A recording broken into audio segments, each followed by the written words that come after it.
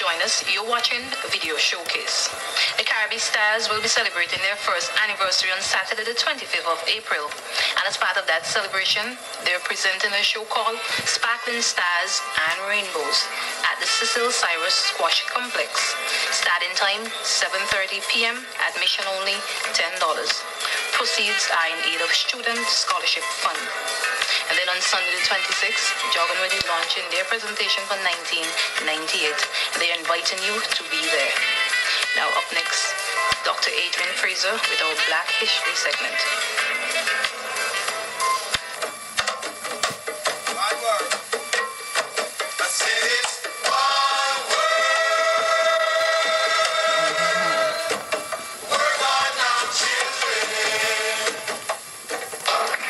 This evening we feature King JAJA, with whose name many might be familiar, but are perhaps not sure who he was or how he came to be associated with this country. On June 9, 1888, the British ship, the HMS Icarus, sailed into the Kingston Harbour. It was 11 in the morning and the day was a Saturday. On board were King JAJA of OPOBO in what is now Nigeria, his son Sunday, and an attendant named Donna. JAJA was the victim of British conspiracy, was tried in Accra, Ghana on trumped-up charges and sent into exile. The real issue was that he stood between the British and their control of the lucrative palm oil trade. His original destination seemed to have been Grenada, but there was some problem with the accommodation there. JAJA and his party were not allowed to land on that day. Saturday was the customary day when the peasants brought their produce to the market. Governor Walter Hutchinson was not prepared to take any chances. He explained, and I quote, "St. Vincent possesses an unenviable notoriety for disturbances. In 1862, during the administration of Sir Alexander Musgrave, there were serious riots. In 1885, Sir William Robinson was stoned on the wharf, and the house in which he lived in the town was surrounded by a howling mob. And I am informed that there have been several occasions on which people have come into collision with the forces of order." End of quote. That was the governor's explanation for not allowing JAJA to land on the Saturday. But as it turned out, despite the secrecy surrounding the arrangements, a large crowd gathered on the Sunday morning. Also present were members of the council. A carriage was arranged to take the African gentleman to the area of the fort where he had been provided with a house. A loud cheer from a curious Vincentian crowd greeted him. A newspaper of the day, the Sentinel, noted that he wore a Panama straw hat and was attired in a suit resembling an admiral's uniform. A meeting of the Legislative and Executive Council had been convened on the Saturday to draft ordinances for his detention and that of his party, which was later increased with the arrival of his wife Patience and 4 attendants. An issue of protocol surfaced very early, for the administrator was unsure about the manner in which he was to deal with his guest, the exiled king. He therefore awaited instructions regarding the official attitude to be adopted toward him. JAJA's house at the fort was one formerly occupied by the inspector of police.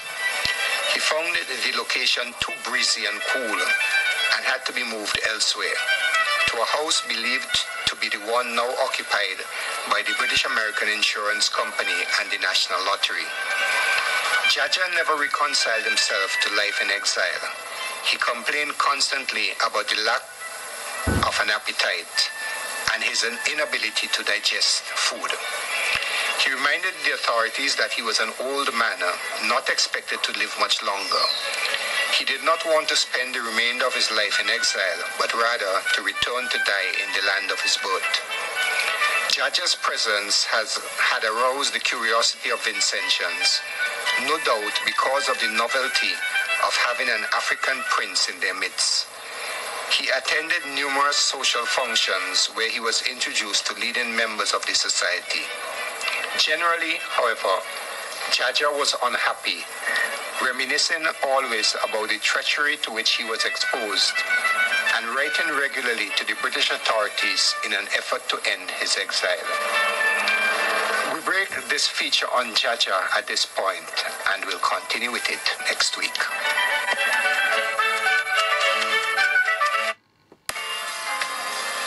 Now, if you've just joined us, you're watching a video showcase. The Caribbean Stars will be celebrating their first anniversary on Saturday, the 25th of April.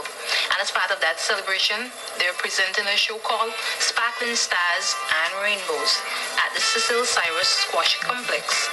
Starting time, 7:30 p.m. Admission only, $10. Proceeds are in aid of Student Scholarship Fund.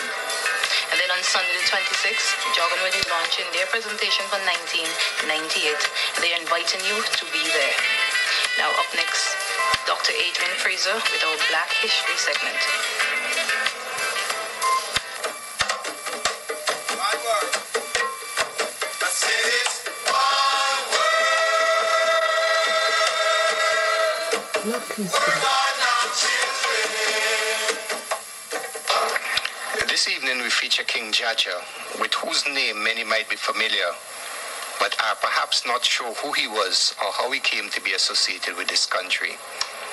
On June the 9th, 1888, the British ship, the HMS Icarus, sailed into the Kingston Harbor. It was 11 in the morning and the day was a Saturday. On board were King JAJA of OPOBO in what is now Nigeria, his son Sunday, and an attendant named Donna.